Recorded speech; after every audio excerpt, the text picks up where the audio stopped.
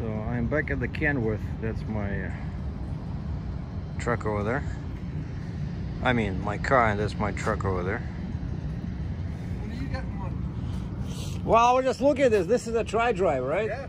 Man, that's why I wanted to do a video show guys, because very, you don't see this often, right? No, exactly. And look at the wheelbase, right? Because that's legal. When you have a tri-dom, they measure from here, right? Oh yeah?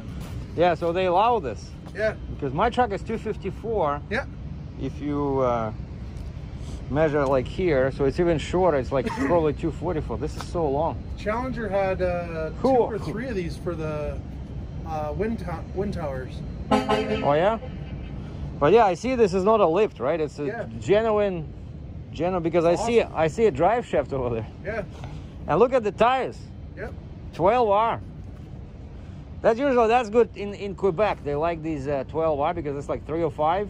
Oh yeah? You get extra weight, yeah. Oh, okay. Pretty cool. Yeah, How you doing? Yeah. Yeah, we got Basically, yeah, guys, this is what's cool about this truck. I only notice it now. Hold on, how do I switch to...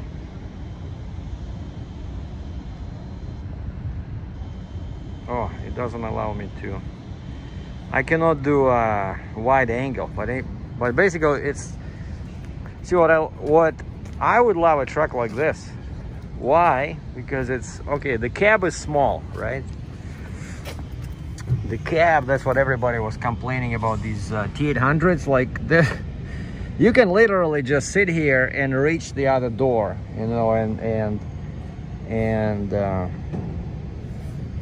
wow, look at what's wrong with the shifter? I guess they're doing some work on the shifter or something. It's some kind of a custom shifter.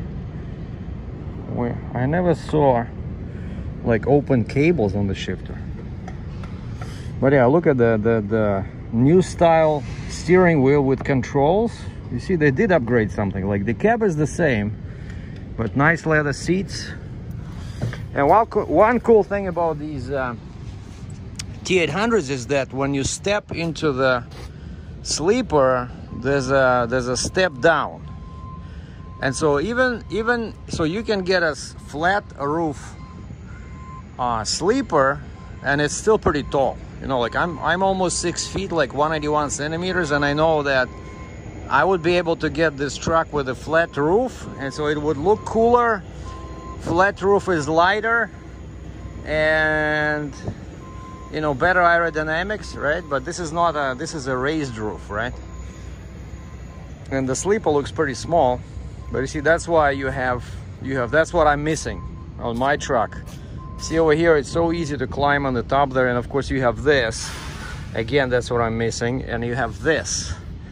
That's beautiful, You really need this on your truck, especially when you have hydraulic lines, But so let me just again say why I like this truck is because, first off, okay, the radiator is the same, right? I would love to have a bigger radiator for better cooling with heavy loads, but this thing has this, right? And that's why I wanted to get T-800, because this, even though this is like old design and nobody uses it, but for heavy haul this is great because it gives you extra air and the engine runs cooler, right? Not a big fan of this outside pipes because they still do this stupid thing where they disconnect them. Hold on, wait a second. This goes down. Oh, maybe it is connected. I don't know. Maybe they started connecting this. But on my truck, this is fake. Only the right hand side pipe is connected to emissions. You see, this one has DEFCO. Exactly what I have, except you see these guys, it says 10 at the top, so that means that it's a 10 micron. That's not good. That might work in the summer, but if you run the US with the biodiesel stuff, I'm using 20 microns. And so yeah, this is cool. The front tires are cool. What they're using? Oh, 385, 65, 22.5. That's not good. Because in Ontario you only get 10 kilograms, no, 11 kilos per 1 millimeter. So this tire, even if the axle is like 20,000 pounds, But this truck is based in Ontario, right? So you need to have 20K at your local jurisdiction. And so 385, yeah, they're probably more practical than my 425 tire. They're cheaper, they're lighter, but you don't get the weight, you know. On my truck, I can get as much as 20,000 on the front if I position my fifth wheel properly. But yeah, what's cool about this, the major attraction is that it's a tri-drive. You don't see trucks like this often, but you see this? So it has one drive shaft like on normal trucks. Of course, you know, one differential, second differential. Wow, look at this, at the size of this. That's like massive. And the suspension is this. That looks like my suspension with this big Y. What it's called? I forgot. Yeah, it's New Way suspension. Because even over here, yeah, it says New Way. See, even airbags are New Way. But this is a massive truck that can take a whole lot of beating, you see.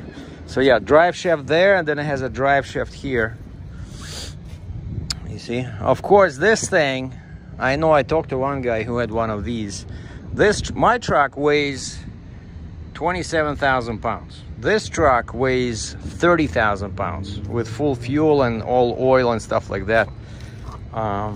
Because that thing, this adds a lot of weight, you know. And you can see, you see this? That's all double frame. Double frame.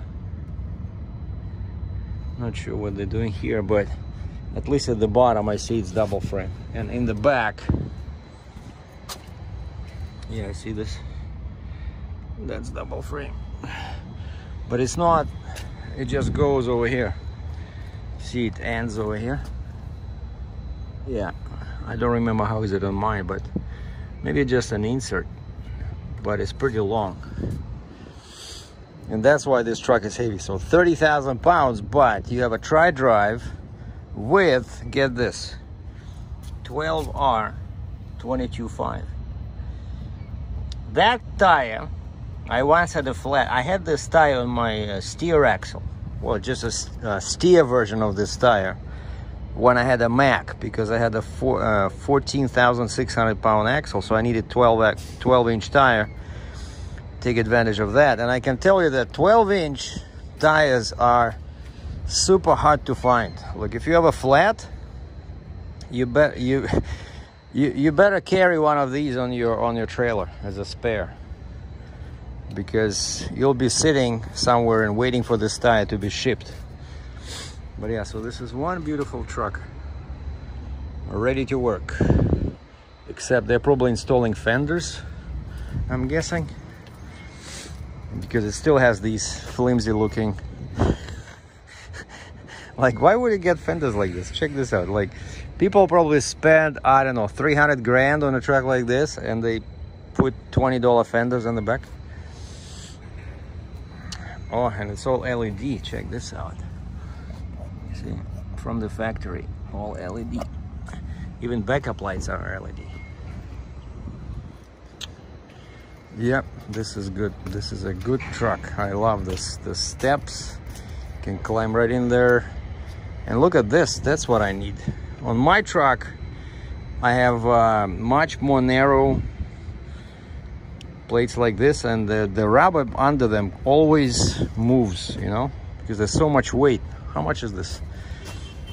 150. Okay, 150 gallons.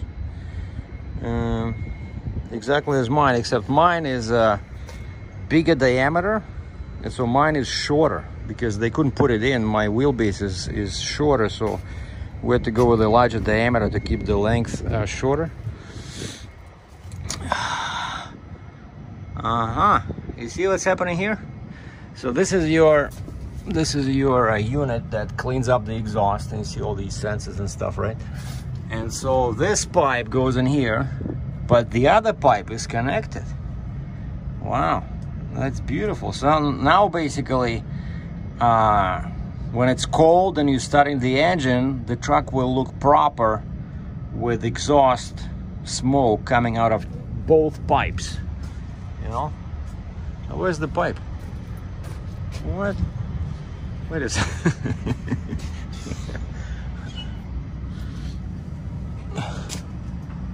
Oh, I guess they took it off or something for transport. Check this out. Where's the top of the pipe? Like that. Like the, oh yeah, so they took those off, you see? They haven't installed them yet, so it's gonna look like that. Yeah, I don't know. Maybe I will get a new truck after all in a couple of years. Yeah, sorry guys, I did not notice that right away, but you see, you saw the cab, right? So the cab is the same, but they did upgrade the wheel. So you can tell that this is not like a 2017 model, it's a new truck, but they still make them because there's still demand for these trucks, you know, especially like in Western Canada, you know. Wow.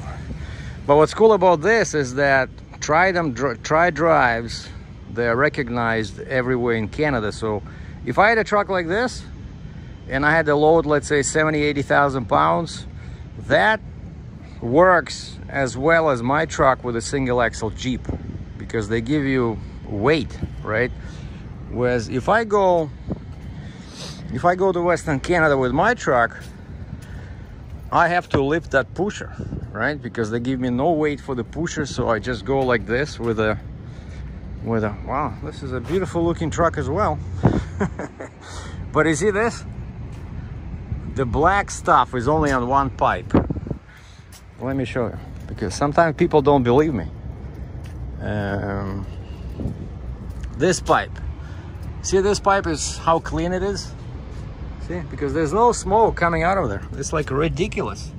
You spend so much money on this, and I don't know if you can see, but because this pipe just terminates in there. It's not hooked up. It's not hooked up to the right, because that's where the emissions equipment is. And so they're saying that they were having issues when they were connected, and so they took it off on this here. You know, on this here trucks, it's not connected. And you see, this is what happens. Like, there's so much weight here. I already replaced them once. They're still doing the same thing. Basically, this big tank, something is wrong with these. So I'd rather have next truck. If I ever get a next truck, I would get, see, like my tank, how short it is, because it's a much bigger diameter, but it's the same 150 gallons, same as that one, except this one is bigger diameter, so it's shorter, because they didn't have the wheelbase, right? That's why I need a longer truck, so I can have a ladder in here, and I have the plate, and I have that pogo stick in there. But yeah, let's see, where does the double frame end on my truck? Oh, same stuff. Okay, see this? That's double frame. So my truck is heavy too, and it's getting rusty. You know, this Canada stuff does not help. Yeah, you see, exactly like on that truck. That's the indication that this is a new way suspension. Heavy duty suspension. All right, let me go inside and pay for this dirty truck. Oh yeah, and you can see that this is a pusher axle because of that, and of course there's no drive shaft, right? But what they found on the truck, so there was a leak. They found that one of the hoses had a hole, and that's why I was losing coolant. It was not my imagination. Oh, hold on. That's why I came in here with this measuring tape. I want to take that. I want to take the washer with me inside and ask these guys if they can help me. I see I got a bunch of these, right? But I need that.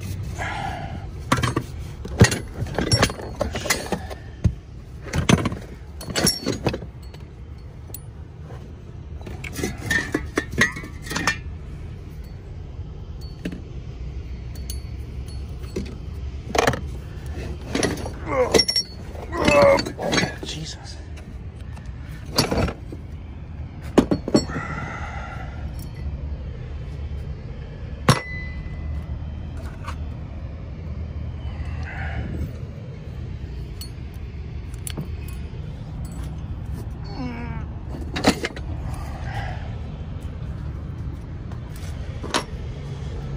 So I'm still short of, I need 2 more of these, or actually 1. So I couldn't find anybody. Like, one company promised to make them, but then they said the minimum is 250 pieces. That's too much. Okay, so if somebody can make me these, so 4 inches outside, and you see what's inside, right? I don't know, 2 3/4, and they're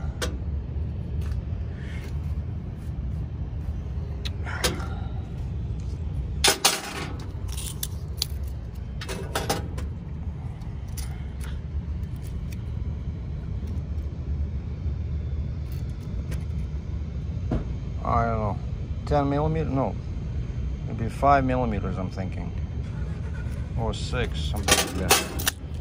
Anyway, I'm gonna go and talk to the Kenworth inside. And hold on, did they change my filter? They did, but why is fuel so high? I wonder.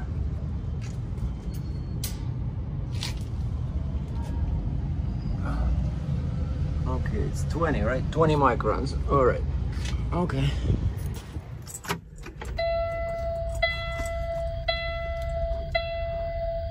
You see that light? That was flashing before. It's in the bottom right corner here. It shows a tank, like a tank with liquid, and it was on, and it was an alarm.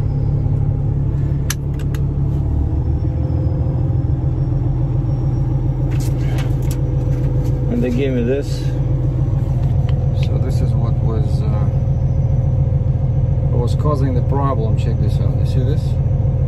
It was right under the clamp, and that's why actually I had this leak before, right? And when I went to Transaxle in Aberfoyle, I asked him, I thought it was just a loose clamp, so I asked him to tighten all clamps, which they did, but they never found this. And this girl here says, I told her about this experience with the other shop, and that's why I brought the truck to Kenworth. I just wanted a more thorough examination. And she says, yeah, they made it worse because it was leaking, and they just tightened this over the hose. You see? So basically, I guess the clamp did this damage, you know, and that's what was causing the issue. And so I paid. This is Canadian, so I paid. Yeah, the hose here. So to change the hose cost $188 Canadian, and replace the filter. Okay, they charge me $109, including the part, the actual filter.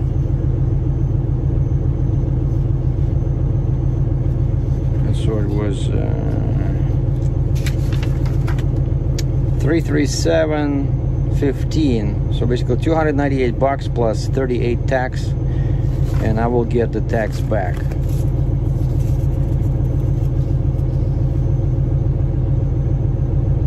You see what I did here? Customer is experiencing coolant loss, but no sign of coolant leak. So he didn't see anything under the hood. Check and report. Oh, actually, yeah, I told him. I said, I don't see any coolant under the engine, right?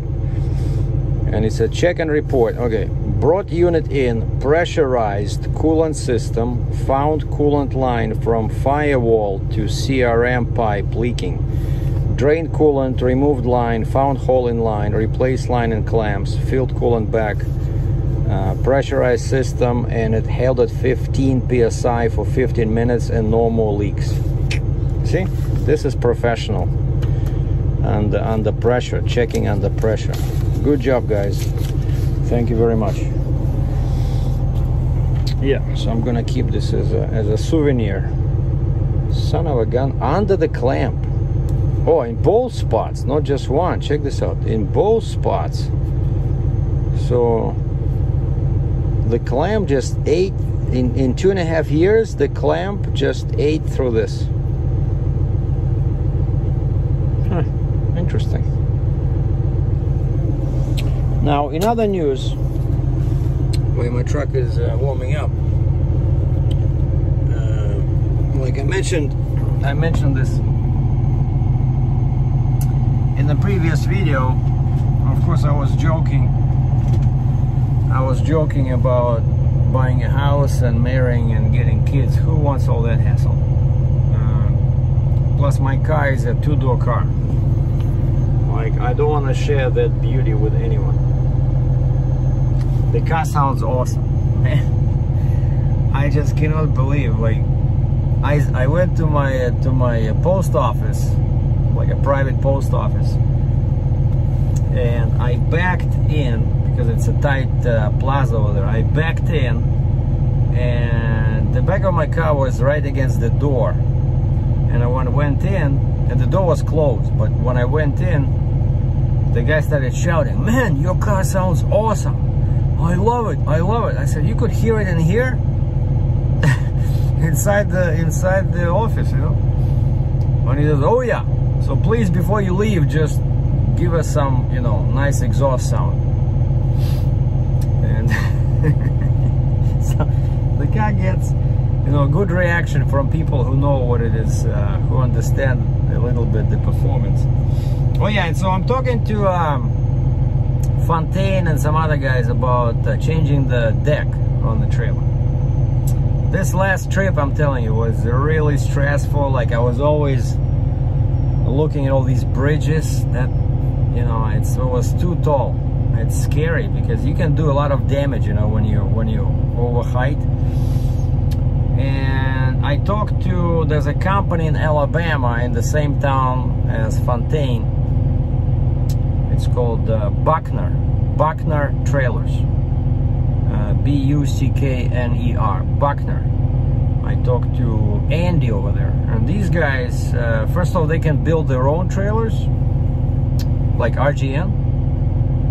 I don't know anything about pricing, but they were recommended to me by another heavy hauler who had them do some work. Like, they can do custom work, you know. They can build you a booster, they can change your flip axle to a permanent axle, they can change your permanent axle to a flip axle. That's their specialty. They do all these conversions, right? And one of the things listed on their website was converting the deck on the trailer from one style to another. And so I emailed them, didn't get a response. Then I called them, I described what I want to do, and the guy says, "Okay, I'm gonna call you back."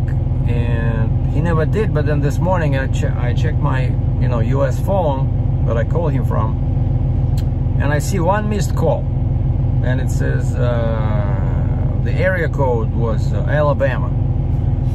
And so I called him back, and it turns out it was the cell phone of this guy. So he picked up the phone right away, and I said, "Andy? Yeah, we talked yesterday, so I'm sorry I missed your call." And he says, "Oh yeah, I talked to my colleagues over here, and basically he described to me how much work they would have to do, like what exactly they would have to do. But man, even before he gave me the price, you know, I knew that it's gonna be expensive because, you know, of course I have cross members over there, right, going across the trailer. So they would have to modify the cross members, cut them in the middle. They would have to cut the sides of the trailer. They would have to install new beams which are shorter to make the center higher. And he says it probably would take 3-4 weeks, and it would cost around $30,000 US. And basically you're cutting up your deck, you know, which is not good. But I asked a friend of mine, I said, how would you feel about buying a trailer that you knew that it was pretty much like remanufactured, right? It was changed from level deck to a drop side rail or whatever. And he said, well, I don't care. I would look at the quality of work. If it's good work, if it's, you know, if it's like a genuine, you know, trailer with no problems, then why not? But I think it would still affect the resale value, you know. But yeah, once he told me that they have to not just change the rails, but the cross members, and it's too much cutting, you know, I don't like that. And basically, I told him, I said, hey, I have a quote from Fontaine, like the first quote. It's just not customized yet, but basically Fontaine wants my local dealer here. They want $44,000 US just for the deck. So to put things into perspective, my trailer with 4 axles, the whole trailer, the gooseneck, the deck, and the bogies with 4 axles, in 2018 cost $108,000, 108 US, right? 108 US. And so now they want 44 just for the deck. But what's cool is that if I get that deck, I can sell my existing level deck. I would not keep that one, you know. I would just run on the DSR all the time. And so I can get some money back, because this level deck is probably worth, you know, 10-15 grand at least, Canadian. So, but yeah, so that option was too expensive. The option about just sending my trailer to the Buckner Trailers guys and have them go at it, but I don't feel comfortable with so much cutting, and the price doesn't make any sense, right? Why would you spend $30,000 and, you know, and cut your trailer and lose possibly resale value, when you can finance $44,000 and get a drop side deck, and then you can sell your deck, you know, even let's say 10,000 US, right? Now your brand new DSR ends up costing you only 34,000 US, right? So, but anyway, I still haven't filled out the application for the loan. I'm still thinking, because it's a lot of money, but that's what I was dealing with. And also I've been giving quotes. It's super busy, but people still stick to cheap rates. So I quoted a move from Michigan to Saskatchewan. I quoted a move from Virginia to Nova Scotia. Then there was somebody offered me to move an articulated truck from Baltimore Port to Canada, to Ontario. Everything is too cheap. I give them a rate, they don't like it, so I'm not in a rush right now. So I just want to relax a little bit. So tomorrow, oh, today's Wednesday, right? So today I should get the decals, the hood decals for the car, and so Friday I'm installing the hood decals, and Saturday I'm changing the tires. Oh, one cool thing happened, I forgot to say. Yesterday I go to, you guys are gonna laugh at this, but I picked up my car. Remember they did the like oil change and stuff, and they were doing alignment, because, you know, when I changed to stacked design, right, I put 275mm tire on the back, and hold on, I put 275mm tire on the back, and I kept 245 on the front, right?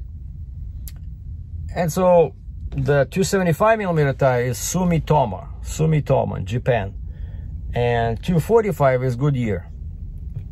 And so I picked up the car, and then I went on a trip with that drainage plow, right? And then I moved to jumped over to North Little Rock to move this 980M. And so yesterday I brought the truck here, took Uber, went to grab my car, and I went for some lunch. I went to this A&W burger place, got some Papa and Mama burgers. I love that stuff. And I'm sitting there because of course you cannot dine inside, so I just parked my car. I didn't want to make a mess inside, so I parked the car back towards the curb, and I sat on the curb inside this plaza, you know, very quiet, like nobody bothers you. And I was just eating these burgers, basically sitting next to my rear tires on the car. And I'm eating, enjoying the, you know, the burger. And then I'm just looking casually at the tires on the back. And something strange registers, you know, in my mind, because I see it says Goodyear. Like, wait a second, Goodyear. I say, how can this be? I keep reading, and it's sure enough, it says Eagle RS 245 4520. Like, wait a second, did somebody steal my tires? You know, did somebody, while I was away? That was my first thought for some reason. I thought that somebody stole my two Sumitomo 275 tires because they were in the back. And I'm like, what the heck? Why do I have did that Indian guy I sold those tires to an Indian guy. I remember I was talking about this. I said the guy was he just finished the trucking school and he couldn't find work, and so I thought maybe he did something. Maybe he came back and stole my tires and put my old tires back. Like, that doesn't make any sense. Like, I'm going crazy over there. And then I leave my burger, keeping an eye on the stupid seagulls there. There was so many seagulls around me, you know, like when they see somebody with eating food, they start making all these awful sounds, you know, caw, caw. Hate those things. But anyway, I shooed them away, and I went to the front just out of curiosity, just to see what tires I have on the front. And guess what? Sumitomo 275. Like, wait a second, I have wider tires on the front now, and I have 245 on the back. And then I remembered that the car was at the Chrysler where they were doing alignment, right? And so basically the stupid guy, I have no other word for this, but the mechanic did the rotation for some reason, even though I did not ask for this. I said oil change, alignment, right? The guy rotated the tires, but that's fine. But why would anybody in their sound mind put a 275 tire on the front and 245 tire on the back of a rear wheel drive car? And so yesterday when I discovered this, I wanted to go and give him hell at the Chrysler, but then I said, okay, forget it. So I just went back to Cal Tire when I bought those Sumitomo tires, and I said, guys, and I told him this funny story about Chrysler putting big tires on the front. I said, okay, you know what? I didn't want to do 4 tires at once, but I said, now I'm ready. I just made some good money with this last run. I want to buy 2 more tires and, you know, take off these 245 and put the 275 on the back, so I will have 275 all around. And so now we booked the appointment, and they opened Saturday, so they said, okay, the tires are in Mississauga in their warehouse, so they'll be there Friday. And they said, bring your car Saturday and we'll do the install. And I said, please balance them as well. And they said, yep. And so they're gonna give me back these 2 tires, and I'll sell them again online. Get probably $100 bucks, whatever, $150 back Canadian. But that was funny. Like, the guy rotated the tires without me asking to do that, and he put big tires on the front, small tires on the back. Just nuts. And actually, this today, I couldn't just keep it inside. I just went to the Chrysler and I said, guys, I want to give you some feedback. You know, like, whoever worked on my car, they did this. And the lady said, okay, we'll have the manager talk to the guy. I said, yeah, just don't do this to other customers, you know, because some people might get upset. And, you know, I was upset. Like, why would I do a stupid thing like this? So anyway, so this week is about my car. So decals Friday and new tires Saturday. And these are all summer tires. And so I'm gonna, when it comes winter, I'm gonna switch to all winter 275 tires, and then just store these somewhere at probably the tire place, and then switch back to but the car feels with 275 tires, it feels much better. I like it. I think that's how they should have ship this car from the factory because it has way too much horsepower for 245 tires, you know.